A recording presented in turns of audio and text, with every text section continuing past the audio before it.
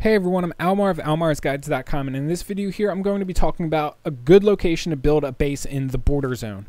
So right now I am in the eastern portion of the border zone. If you scroll out all the way, I'm kind of like dead set in the middle of the map, just a little bit to the left, off center.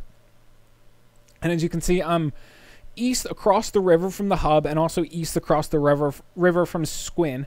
And I'm kind of at the border of the swamp, Shem, and Skinner's Roam right here, which is a pretty good area because Swamp is like mid-30s.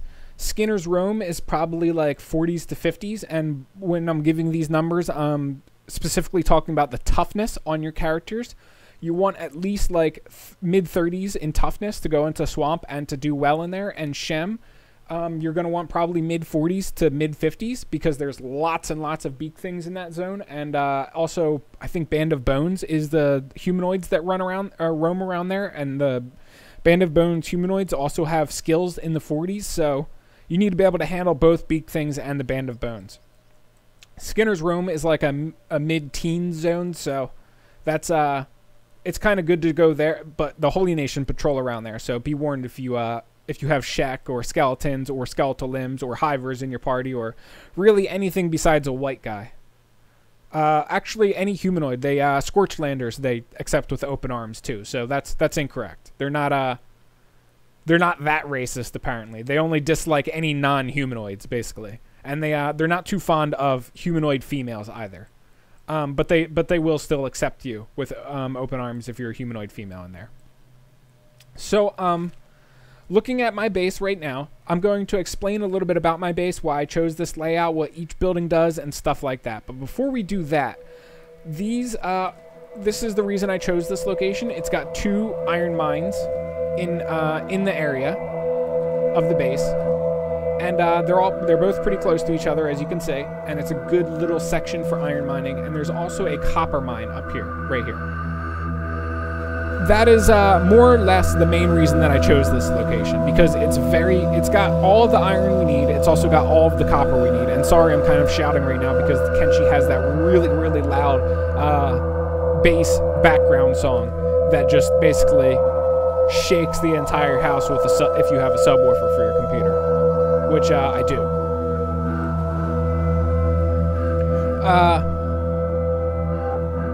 This building here, this has a electrical bench, or sorry, it has a an armor crafting bench, leather armor crafting, a leather tanning bench, and it has a weaponsmithing bench. However, I don't have enough fabric, so I don't. The building is kind of unused to a little bit of a degree. Although I also have this, a regular weaponsmith instead of a weaponsmith number 2, and I built this one for a reason. The weaponsmith number 2, I mean. The reason I built this one is because I can actually assign Ruka to it. Let's see. Let's remove these. I can assign Ruka to this, and she can level up her weaponsmithing, even though this is a rank 1 weaponsmithing bench. So, and I'm going to give her a light too, because if you work in the dark without a light, it reduces your skill. It gives you a skill penalty. But I can make Ruka work on a weapon bench numero 1 instead of a weapon bench numero 2. It won't use fabrics. It'll only use iron plates, and she will still get the same amount of EXP towards the next skill level. So I can essentially assign her to this weapon bench and have her work on it until her weapon smithing is like in the 90s, basically. It doesn't really matter. Let me see. I want it to go up at least. There we go, like 1%, so I can show you that it's going up. And she won't make any good weapons this way. However, she will raise her skill for relatively no money at all, and that's good in my opinion. That's win-win as far as I'm concerned. So that is that one building. This next building over here is my robotics and electrical building. It's also where I keep my food. And it's also where I keep my general storage chest. I usually keep some limbs on hand, and I also have some electrical components here, which I occasionally take out of the boxes here. Like I'm going to do it right now. Well, actually, let me move Infinite Wing outside of the building. I'm going to offload the electrical components out of their containers now for selling purposes later. So one good thing about those electrical things is they sell for quite a bit of money, and they're pretty easy to make. They just require copper, really, and time. You have to sit here and convert the copper to the electrical components. This is also a research bench, but not very important once you maximize most of your researches. A lot of, basically everything left that I have to research, I have to do with ancient science books and engineering research. So one thing about this, well, let me finish explaining the base first. The next thing that I have going on here is this farming section. So I have a bunch of cactuses and some wheat straw growing. And what I am doing with this is the cactuses and the wheat straw are being used to make dust witch. In order to make dust witch, you need bread, which you need wheat straw in order to make it. So up here I have some flour storage. As you can see, I also have some wheat straw storage, which is where all my extra wheat straw goes. And then I also have some bread storage. I can eat the bread too, but I prefer turning it into the dust witches. It's also a good way to raise my cooking. Like you can see, Almar right here has 31 cooking, and I want to actually keep increasing his cooking. Hamu has 71 cooking because he's currently working on alcohol, which actually does increase cooking. And I'm making alcohol. Specifically, I'm making cactus rum because I want to... my game plan is I'm going to load up on a whole bunch of cactus rum, and then I'm going to visit the swamp, and I'm going to sell all the cactus rum and buy all the hash and sake and gohan that I can. And then I'm going to go from the swamp to Flats Lagoon, all the way down here, and Morn. And I'm going to sell all of the hash that I get. I also might stop at Katoon, depending on how I feel. The only thing about stopping at Katoon, though, is there's lots and lots of beak things around there, and they're quite challenging. Also, once you're done with Katoon, you got to run through high bone fields, unless you run around high bone fields. And running through high bone fields is not something I like to do. Katoon is a very dangerous city to get to, in my opinion, so I usually skip it as far as the run goes. Flats Lagoon has, let me count, 1, 2, 3, 4, 5, 6 vendors that you can sell to, and Morn only has 2. So Flats Lagoon, I usually go to that location, and then I kind of just chill out there for a few in-game days as I sell everything. And then I also buy skeletal repair kits too, because skeletal repair kits sell at 99% price markup in Flats Lagoon, and they sell for way more in pretty much every other location in the world. They sell for like about 800 to 900 cats more. So it's just it's a nice way to also get rid of your hash, since these are the 2 places where your hash sells very well. And then you can dip out of here and go back to wherever you want. But the reason I'm doing cactus rum is because cactus rum actually sells for 25% more in the swamp.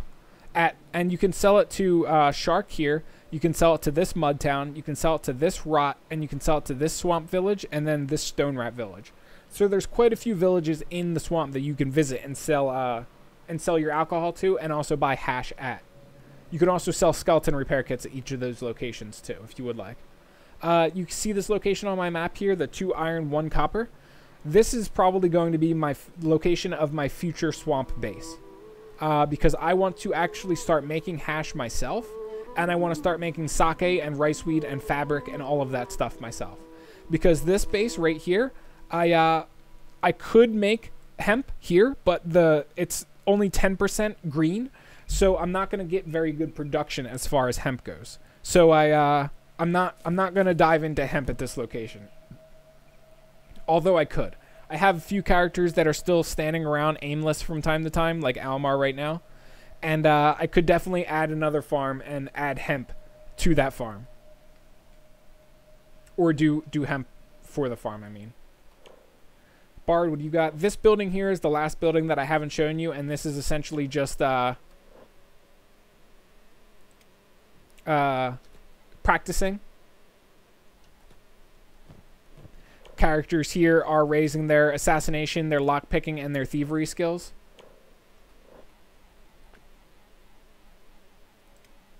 The reason I'm raising lockpicking is because it's very useful when you have characters out and about, multiple characters that can lockpick, because you never know who's going to be unconscious when you get to a new area that you're. Oh, cool! Bandits are moving towards my base too. So I got to show you that. I got to show you the base event. Let me lock my door. But yeah, you never know who's going to be conscious when you get to when you're exploring. So I usually like to have at least 5 or 6 characters with high lockpicking. Also, if you've ever done any raiding like hostile bases or anything like that, or even if you like looting humanoid enemies after you wipe them all out when they attack you, you'll constantly get the "you have been caught stealing" pop-up, which will interrupt you when you're looting, and it will close the window and be tedious and annoying. So I like raising my thievery skills as well, because if you have decently high thievery skill, you'll cut down on that annoyance of "you've been caught looting" or "you've been caught stealing." So that's why I'm doing thievery, locksmithing, assassination. I'm doing for guide writing purposes, because there's a few things I want to cover with assassination. It depends on how you like playing the game.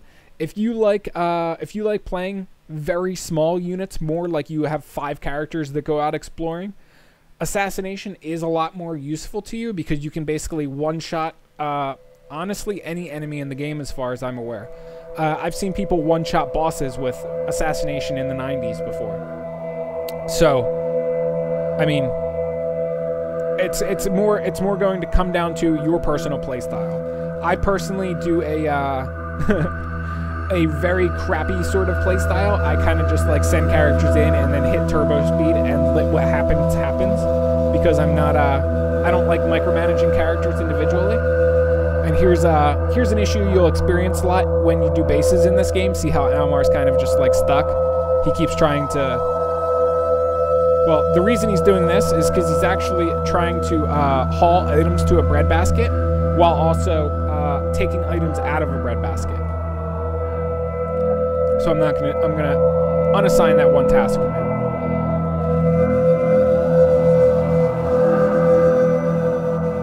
Was that the bandit demands? No, it isn't. How'd they get inside?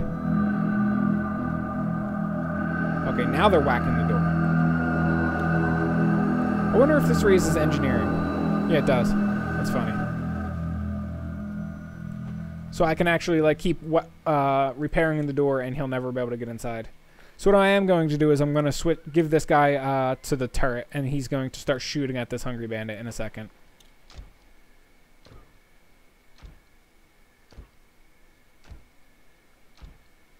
He keeps missing. There we go. He finally took him out.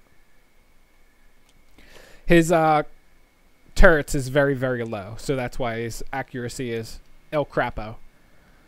So over here, I have a bunch of wheat straw and cactuses growing, because, like I said, these are like the only things you can actually grow at this location. Let me actually offload.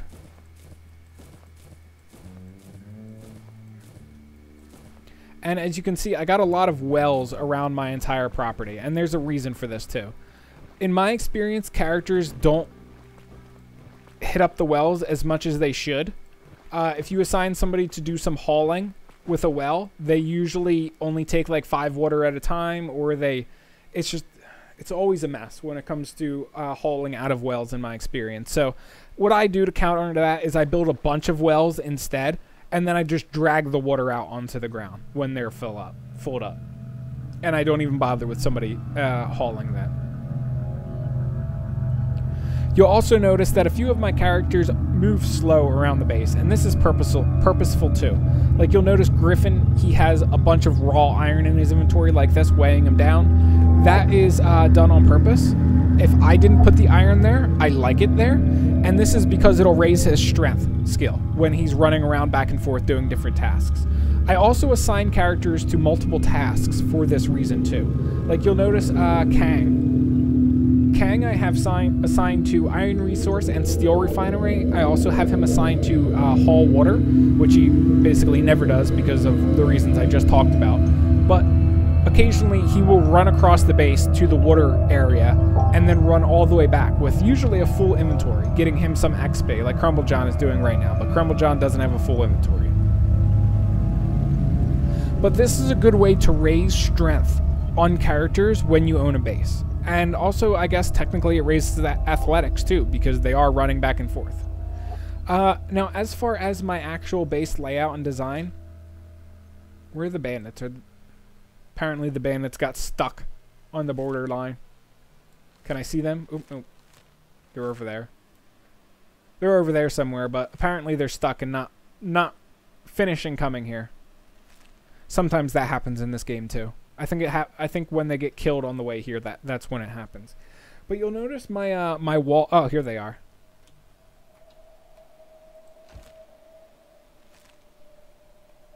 They're all hungry bandits. They're not even the actual dust bandits, so I'm not even remotely concerned. But you'll notice these walls are positioned in such a way to where enemies have to run through this kill box area in order to get to my front door, like you see them doing now. And I put turrets alongside these walls. That way my characters can basically shoot at the enemies as they're running towards my front door. Like I said, this is designed to be like a kill box area. And that's effectively exactly what it does. It funnels them into a specific area, and then they all get annihilated.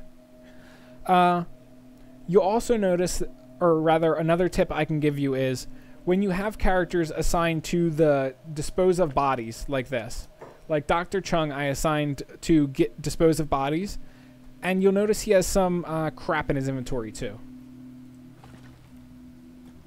Which, I want him to have more crap in his inventory if he's going to do this. And this is fine, I guess. What I'm trying to do, though, is I want Dr. Chung to pick up bodies and carry them to the corpse furnace, chuck them in the corpse furnace with an already encumbered inventory. I think he's mining right now instead, yeah. With an already encumbered inventory. What this does, effectively, is when you carry a corpse, you'll get 25% strength XP, usually, when you're lugging it around. And because he already has a full inventory, he's going to get nearly 50% bonus strength XP when he's doing this stuff. And it's just one of those little nice methods of like AFK skill training. He has a full inventory and he's picking up bodies and he's constantly moving around on his own because he's looking for bodies all the time. So therefore, you know, he's basically raising skills without me having to interfere. I just assign him one task and he's good to go, basically. Arwick, what are you doing standing there? Aha, Arwick got stuck in the wall. Occasionally this happens too. There we go, he got unstuck.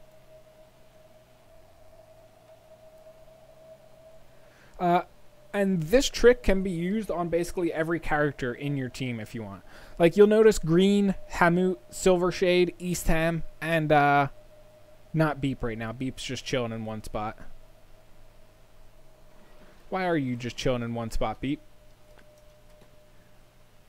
You'll notice, though, these characters keep running back and forth, because essentially what they're doing is when enough carrots are cactuses, they run them to the supply drop them in there, and then run back to the farm, grab more, and they don't grab a lot at one time. Like, you would assume that, well, actually, right now what you're watching you're watching them be extremely inefficient, and they're only grabbing a single carrot at a time. Or cactus. Why do I keep calling them carrots? Let me see if any of these green. You should be assigned to hauling to storage cactus. Yeah. So let's stop that and stop that. So these are the silly things that your characters will sometimes do. Sometimes it's because of what you personally set. Like sometimes you'll set, like I did with Almar earlier, where I want him to make food but also haul to the bread oven. So he'll constantly get stuck in a loop of hauling the bread that he has in his inventory to the storage, and trying to pull bread out to actually cook with it. So it'll create an indefinite loop where he basically just gets stuck. There's other things in the game that have no explanation whatsoever. Like you've seen before with my characters running one at a time, cactus back, like Eastham is probably doing right now. Like Eastham, yeah, he's taking he didn't take the whole stack of cactuses. He only took back like a couple, and then he just keeps running back and forth with a couple cactuses over and over and over and over. instead of being really annoyed by the inefficiency of the characters, what I would actually recommend you do is take advantage of it.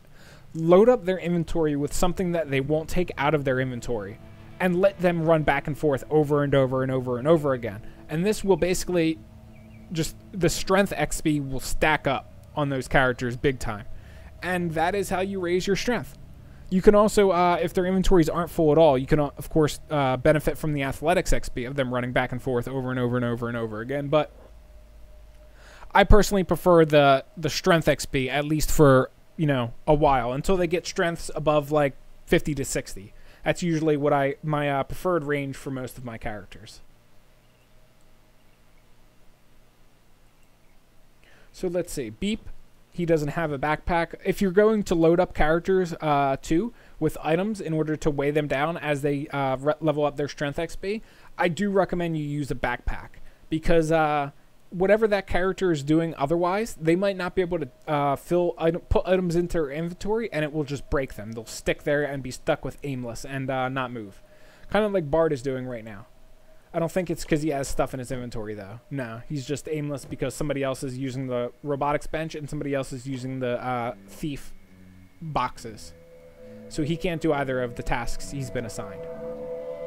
But that's okay. And this is really all there is to it. Building a base is pretty easy and straightforward. Well, once you get to know how it all works, it's pretty easy and straightforward.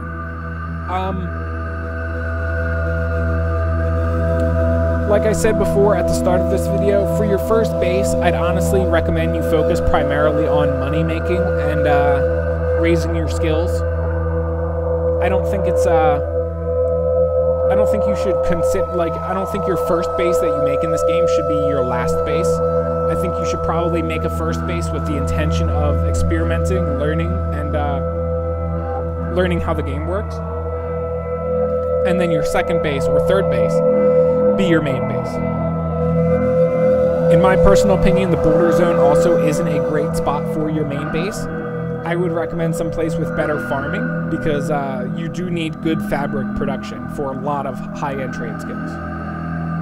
And anyway, that's really all there is to it. If you guys want more detailed information about this and you want a complete write-up on my base and everything like that, check out my website, almarsguides.com. There is a lot more information there.